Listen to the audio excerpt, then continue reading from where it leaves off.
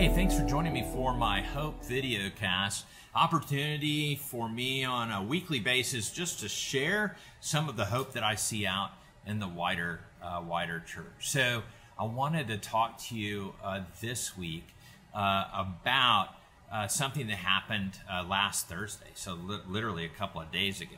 And what this was, I was at a congregation. I was invited to come and preach and celebrate both the restoration of a congregation after the discovery of mold and also their 175th anniversary. This congregation has a couple hundred members and a pretty good group on Sunday. And that is in of itself an amazing thing. The fact that this congregation was able to do this work thanks to the leadership of their priest and their vestries and the people who got behind them on that restoration project. But that's not what I want to tell you.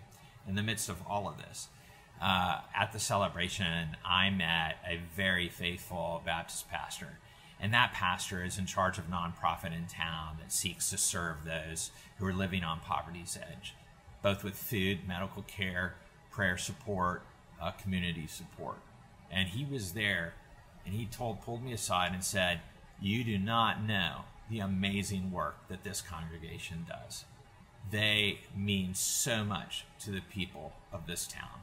And their gifts, their money, their time, everything they put into our organization makes a massive difference in the lives of the poorest among us." I'll tell you, that was amazing, right?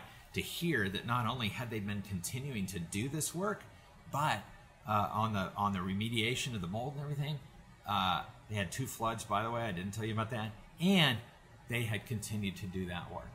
And that is so hopeful.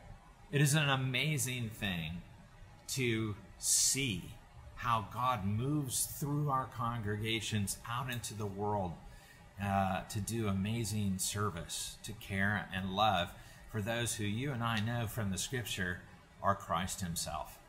So I have a lot of hope this week. That was an amazing gift to me. Thanks for joining me.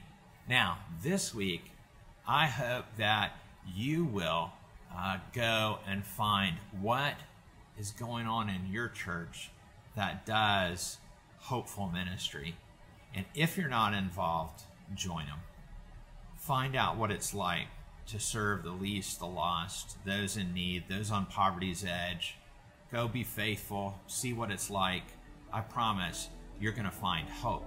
Not only hope in the Episcopal Church, but you're going to find hope in what God's doing in the world. So thanks for joining me as always.